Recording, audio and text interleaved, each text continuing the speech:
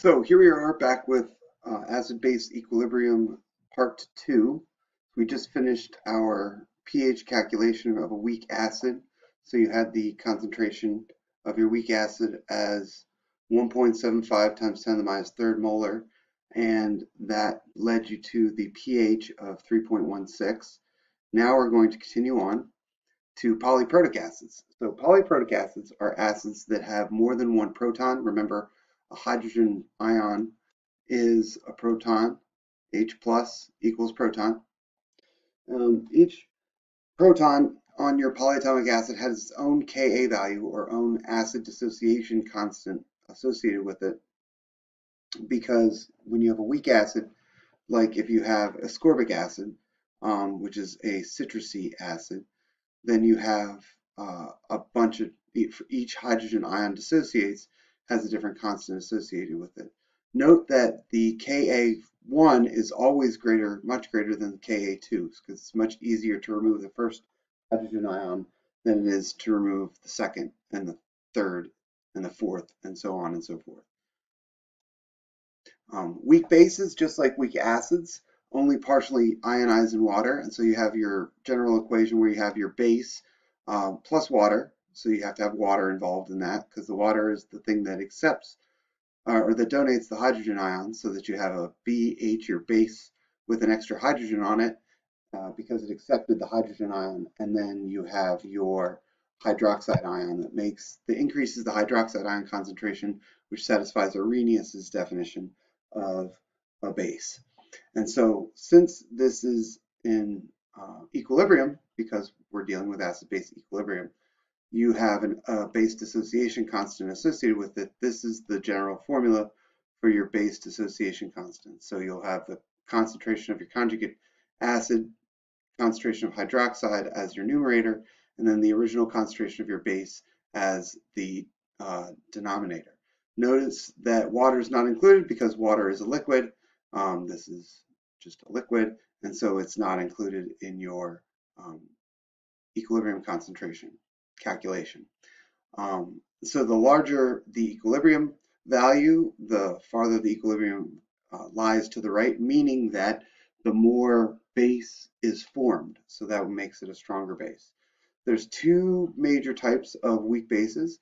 They are amines. Amines contain a nitrogen bonded to a carbon, because nitrogen always has a lone pair of electrons on it that can accept a hydrogen ion. And then you have conjugate bases of weak acids. So if you have a weak acid, then it donates this hydrogen ion, and that becomes then a conjugate base, right? So those are the two major types of weak bases that you will come in contact with. Amines are organic bases, and then you have, of course, the conjugate bases of weak acids. Here's some examples. So ammonia is our greatest example. We love to use ammonia as an example because in NH3, its conjugate base, then you added a hydrogen ion, its conjugate acid for ammonia is NH4 plus. And so your equilibrium reaction, you have your base plus water, gives you your conjugate acid plus the hydroxide, right? The Kb value for that is 1.8 times 10 to the minus fifth. That gives you the amount of times that this forms a base for every time you have this reaction occurring. As you look down here, you have different forms of the bases. Notice the table's a little skewed. So this is your Lewis structure for ammonia, and then pyridine goes down here, hydroxylamine goes down here, methylamine right here, hydrogen sulfide, and then carbonate, and then hypochlorite becomes equal. So this hypochlorite, this is an important one because this is bleach, right? Bleach is a base, but it is a very weak base. Notice that its Kb value is very similar, it's slightly higher than the Kw value, right? For a single, for hydrogen in water. So let's do a sample problem. So let's determine the pH of a 0.018 molar solution of methylamine. Methylamine is a simple organic base, and so you have your ammonia group here, your NH2, bonded to a CH3. And so there's a lone pair of electrons here on your nitrogen, and then the hydrogen can bond to that, gives you ammonium, methyl ammonium, plus your OH minus. Notice they have the plus sign here. Really, the plus sign should be on the nitrogen because that's the part that got the positive charge from it. So we have a 0.018 molar solution. What is the pH? Let's figure it out. So you set up your equilibrium table. You have your ice box right here. You have your concentration of methylamine right here is 0.018 molar. You have no conjugate acid and no hydroxide before you drop it in water, right? And then you have the change. So the change is going to be minus X molar for the methylamine because that's going to go down by some unknown amount. And then this is going to go up by the same amount because your stoichiometric ratio is 1 to 1 to 1, right? Then at equilibrium, we're going to do math, and we have 0.018 minus X, and then X and X for your concentrations of your numerators, right? So then you put that into equilibrium expression. You have X squared, because that's X times X, so you get X squared, divided by your concentration of methylamine at equilibrium, which is 0.018 minus X, and then that equals the Kb value, which is 4.4 times 10 to the minus fourth. We looked that up on a table, right, to find the equilibrium expression. And then when you solve for X, I'm not going through the specific calculation for that. Of course, you can do that on your own. You do a little quadratic formula calculation. And if you don't have that function on your calculator, I definitely suggest you download it because it's going to be very useful for you. And then according to your table, X is the equilibrium concentration of hydroxide, right? So you take the negative log of that, and it gives a pOH of 2.58.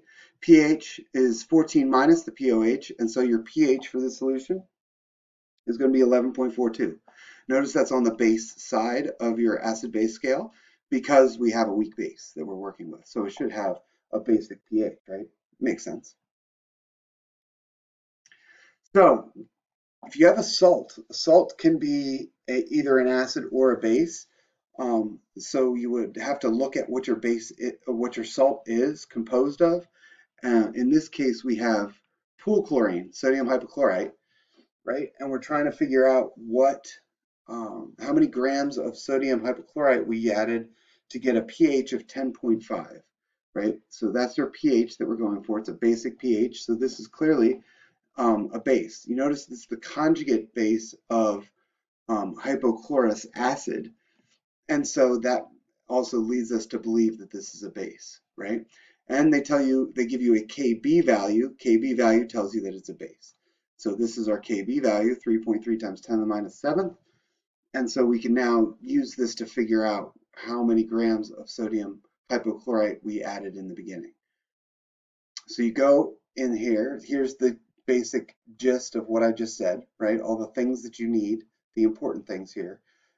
Sodium hypochlorite is a strong electrolyte. You know that because it has to be an ionic substance because it's made of metals and nonmetals. And then you also know that it's a strong electrolyte because it has sodium as your cation, and all alkali metal ions are soluble, right? So the pH, you can get the OH concentration from the pH, right? So your pH is 10.50. You can get the OH concentration from that, right? Because you know you can just un-P on it, right? So if it's P is negative log, then you can un-negative log, and I'll show you how to do that. And then you can icebox it to calculate the concentration of your hypochlorite ion. And then by calculating the concentration of hypochlorite ion, you can know the concentration of your sodium hypochlorite, calculate then, based on the molar mass, the mass of your sodium hypochlorite that you started with. So let's look at that. So your pH is, the pOH, I'm sorry, is 14 minus your pH. Your pH is 10.5, so 14 minus 10.5. Your pOH is 3.5.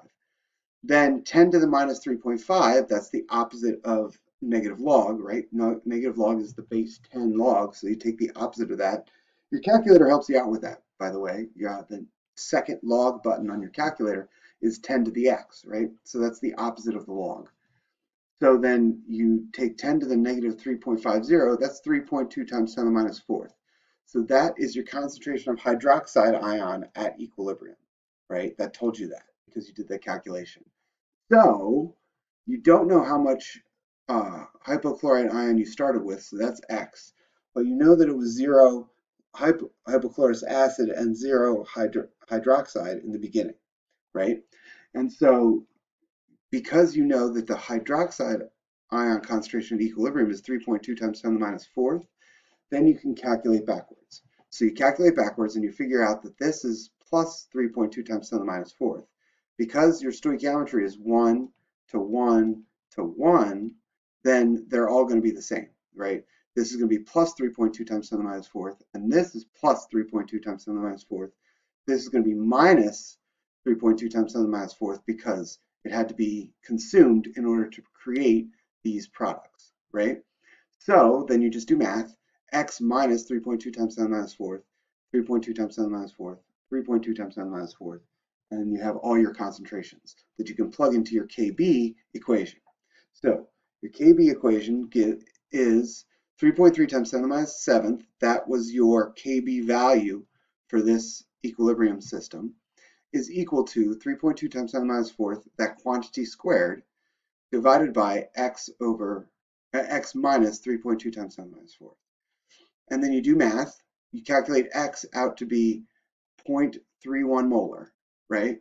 So if you have 0.31 molars, the concentration, your initial concentration of hypochlorite ion, then that's also the concentration of sodium hypochlorite. So 2 liters times 0.31 moles per liter times 74.43 grams per mole. That's sodium plus chlorine plus oxygen off your periodic table. You get 46 grams of sodium hypochlorite that you started with. So 46 grams of sodium hypochlorite gave you this system in 2 liters of water. So now you can calculate, if you wanted to, you can either calculate the concentration of the pH in your pool or the amount of bleach that you need to put into your pool to change the pH and all that kind of good stuff. Maybe when it's a good time to start opening up the pool and thinking about this. So there's a distinct relationship between Ka and Kb. So this is a acid-base conjugate system, right? So here's an acid, a weak acid, and its conjugate weak base. And so if you look at it, it looks like these systems are opposite of each other. And let me show you how that exactly looks. So if you go to the Ka and the Kb values, right? So this is your acid, is ammonium. And so its Ka value is going to be calculated by taking the products over the reactants, ammonia times the hydrogen ion concentration over the ammonium concentration. And then your Kb value is going to be calculated by taking the ammonium concentration times the hydroxide concentration divided by your ammonia concentration, right? Remember, we don't include water because it's a liquid in our equilibrium constant calculations. Then, if you add them up together, you get H2O, dissociates to H plus and OH minus. Hey, that looks a lot like the Kw equation, right? And so this shows you that Ka times Kb is going to be equal to Kw. So your acid dissociation constant and then its conjugate bases dissociation constant, the product of those two is going to be equal to the equilibrium constant for dissociation of water. So Ka times Kb always equals Kw, which is 10 to the minus 14.